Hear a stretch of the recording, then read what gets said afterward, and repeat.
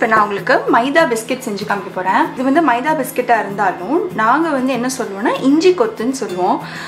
பேர் டிஃப்ரெண்ட்டாக சில பேருக்கு இருக்கும், இஞ்சி கொத்து. பட் இதில் வந்து இஞ்சியே சேர்க்க போகிறதில்ல. மைதா, சர்க்கரை, நெய், முட்டை, கொஞ்சம் உப்பு, ஒரு வாசனைக்காக நான் வந்து ஏலக்காய் வச்சுருக்கேன். இந்த இஞ்சி கொத்து வந்து எனக்கு ரொம்ப பிடிக்கும், என்னோடய ஃபேவரட். சாப்பிட்டு ரொம்ப வருஷம் ஆயிடுச்சு. இந்த ரெசிபி வந்து நான் எனக்கு தெரிஞ்ச ஒரு அக்கா கிட்டே இருந்து கேட்டு வாங்கி பண்ணுறேன். அவங்கக்கிட்ட எனக்கு காலையில் ரெசிபி கேட்டேன், உடனே எனக்கு வாய்ஸ் நோட் போட்டு விட்டுட்டாங்க. ஸோ எல்லாமே தேவையான திங்ஸ்லாம் எடுத்து வச்சேன். அவங்க வந்து 1 கிலோ மாவுக்கு சொன்னாங்க. பட் 1 கிலோ மாவு வந்து என்னால் அதை பிசைய முடியுமான்றது டவுட்டாக இருந்துச்சு. ரெண்டாவது அவ்வளோ செஞ்சு யார் இங்கே சாப்பிடுவாங்களோன்னு எனக்கு அதுவும் டவுட்டாக இருக்குது. அதனால் 350 கிராம் மைதா எடுத்திருக்கேன், 120 கிராம் சர்க்கரை, 75 கிராம் நெய், 2 முட்டை, தேவையான அளவு உப்பு. நீங்கள் நிறைய செய்கிறீங்கன்னா அதுக்கு உண்டான மெஷர்மெண்ட்டை அந்த அக்கா சொன்னமே நான் கீழே டிஸ்கிரிப்ஷன் பாக்ஸில் கொடுக்குறேன். நீங்கள் மைதா எடுத்துக்கலைன்னாக்கா கோதுமை எடுத்துக்கலாம், டெக்ஸ்சர் வந்து மாறும். நான் அத்தன்டிக்காக இருக்கணுன்றதுக்காக மைதா எடுத்திருக்கேன். இப்போ செய்ய ஆரம்பிச்சிடலாம், ரொம்ப ஈஸி தான். ஃபஸ்ட்டு முட்டையை உடச்சி ஊற்றிக்கலாம் ஒரு மிக்சர் ஜாரில். சர்க்கரை, ஏலக்காய், நெய்யும் இதோடு சேர்த்துருங்க. இது நல்லா அரைச்சிக்கலாம். நான் அது வந்து அரைச்சிட்டேன் ஃபுல்லாக. அந்த மிக்ஸி ஜாரை திறந்த உடனே மேலே இருக்க கேப்பை திறந்தே நல்லா வாசனையாக இருக்குது. இப்போ தனியாக நம்ம வந்து ட்ரை இன்க்ரீடியன்ஸை சேர்த்துருவோம். ஒரு மைதா வந்து ஒரு பவுலில் சேர்த்துக்கிறேன். இதில் வந்து டேஸ்ட்டுக்கு தேவையான அளவுக்கு உப்பு சேர்த்துக்கோங்க. நம்ம அரைச்சி வச்சுருக்கோம் இல்லையா, முட்டை, சர்க்கரை, நெய், அதை வந்து உள்ளே சேர்த்துருங்க. எல்லாத்தையும் உள்ளே சேர்த்தாச்சு. இப்போ இது கையால் நல்லா பிசைஞ்சிக்கலாம். மாவு வந்து கொஞ்சம் டைட்டாக தான் இருக்கும். இதுக்கும் மீறி உங்களுக்கு பால், வாட்டர் ரெண்டுமே தேவைப்படாது. கொஞ்சம் டைட்டாக தான் பிசையணும் மாவு. கையில் கொஞ்சம் ஒட்டுற மாதிரி இருக்குது. நான் 1 ஸ்பூன் அளவுக்கு மாவு சேர்த்துக்கிறேன். நான் 1 ஸ்பூன் அளவுக்கு கோகனட் ஆயில் போட்டு கையில் பிசைஞ்சிட்டு நல்லா மாவை பிசைஞ்சாச்சு. ஸோ கையில் இருக்க மாவுலாம் வெளியில் வந்துருச்சு, போட்டிகிட்டு இருந்த மாவுலாம். இப்போ மாவு வந்து நல்லா டைட்டாக தான் இருக்கணும், ரொம்ப சாஃப்டாக இருக்கக்கூடாது, ரொம்ப ஹார்டாக இருக்கக்கூடாது. ஓகேயா? இப்போ நம்ம இதை வந்து ஒர்க் ஸ்பேஸில் வச்சு கட்ஸ் போட போகிறோம்.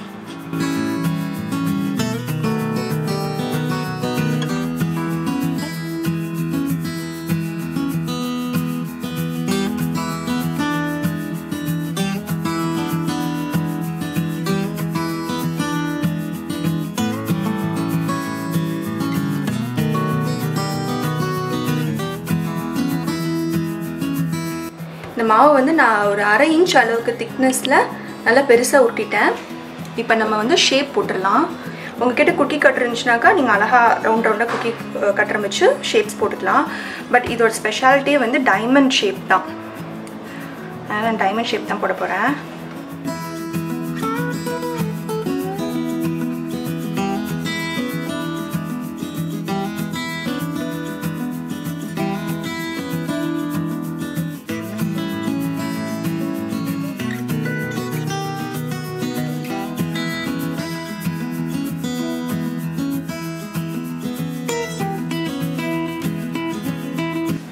நான் அழகாக டைமண்ட் ஷேப்பில் உருட்டியிருக்கேன், பார்க்கறதுக்கே அழகாக இருக்குல்ல. ஓகே, இப்போ இந்த மாதிரி சைட்ஸ்லாம் வரும் ஓரங்கள் எல்லாம், அதெல்லாம் வந்து அப்படி அழகாக எடுத்து போட்டுருங்க, அதையும் வேஸ்ட் பண்ணாதீங்க. இப்போ ஒரு கடாயில் ஆயில் நல்லா சூடு பண்ணிக்கோங்க. 1 by 1 ஃப்ரை பண்ணி எடுத்துடலாம். ஒரு மீடியம் லோ ஃப்ளேமில் தான் வச்சுருக்கேன். இது நல்லா ஒரு கோல்டன் ப்ரௌன் கலரில், கோல்டன் கூட இல்லை, நல்லா டார்க் ப்ரௌன் கலரில் நல்லா ஃப்ரை ஆகணும். அப்போ தான் பார்க்கறதுக்கு அழகாக இருக்கும்.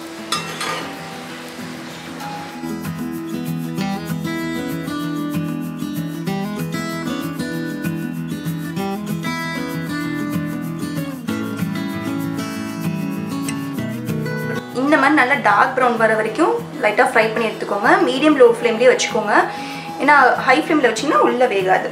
ஓகே, நான் எல்லாத்தையும் ஃப்ரை பண்ணிவிட்டு காமிக்கிறேன்.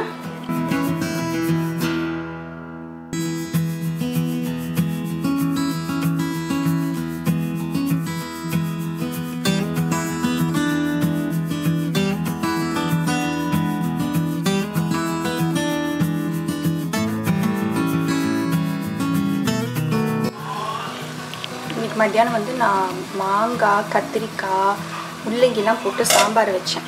எனக்கு சாம்பாரில் வந்து மாங்காய் வந்து ரொம்ப பிடிக்கும் பாருங்க.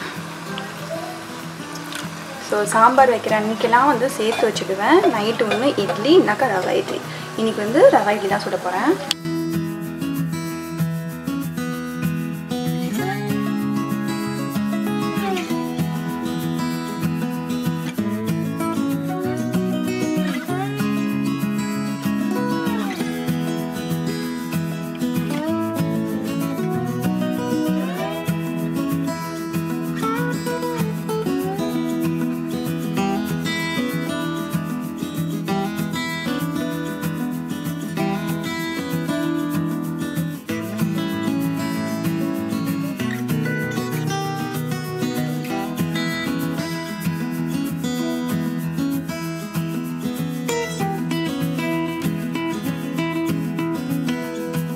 இந்த ரவா இட்லிக்கு வந்து நிறைய தயிர் போடணும்.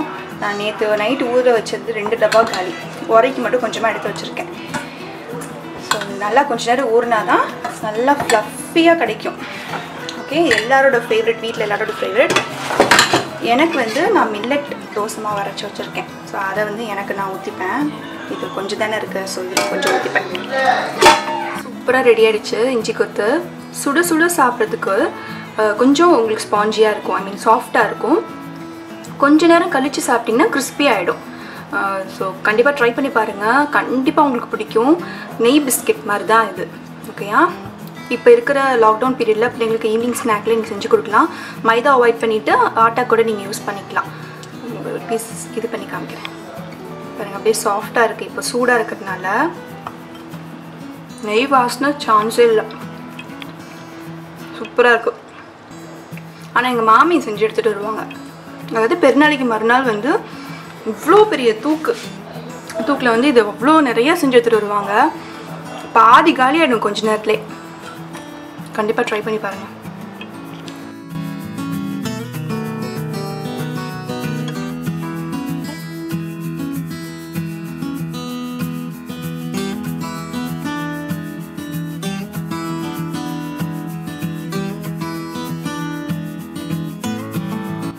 பேக் பண்ணியாச்சு, நீ கொடுக்குறது தான் வேலை.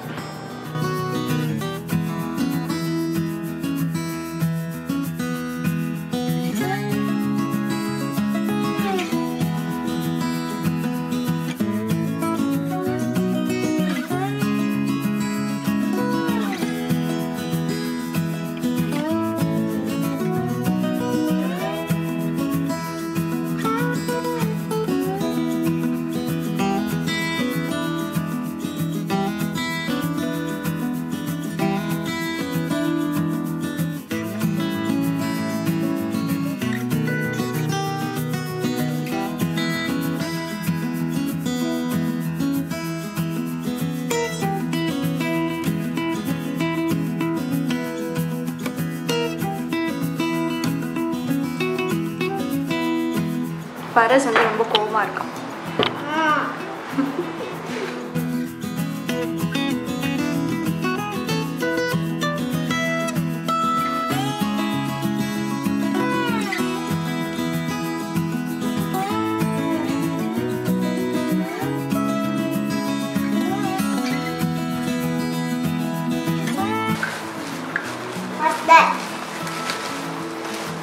பீர்க்கங்காய். பீர்க்கங்காய்.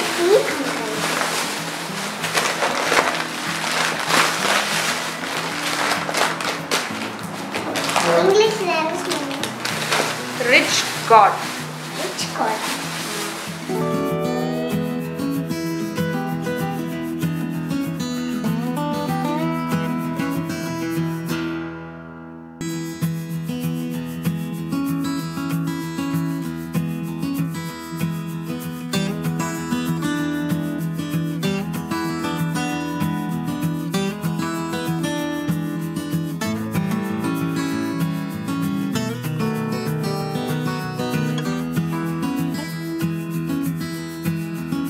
சூப்பர்டா, செம்ம.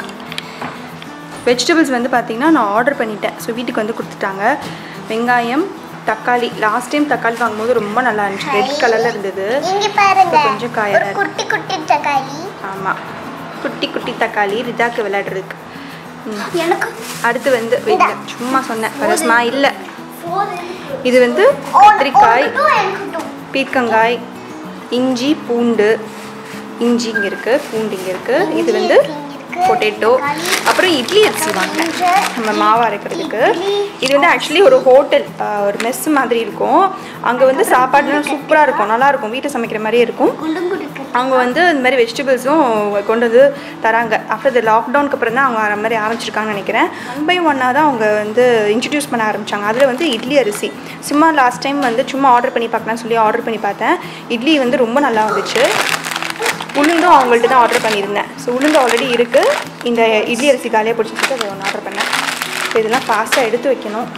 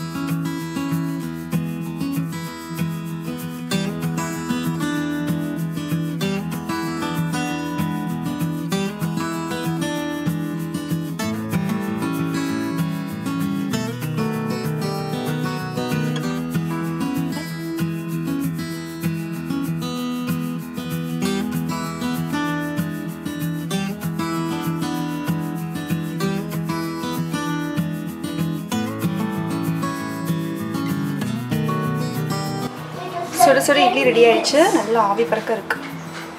சாம்பார் சூடு பண்ணிட்டு இருக்கேன். 15 minutes. அவ்வளோதான், இன்னைக்கு டின்னர் இதோட முடிச்சாச்சு. இந்த vlog நான் இதோட முடிச்சுக்கிறேன். இன்னொரு vlogல உங்க எல்லாரையும் சந்திக்கிறேன். இந்த vlog பார்த்ததுக்கு மிக்க நன்றி. பாய்.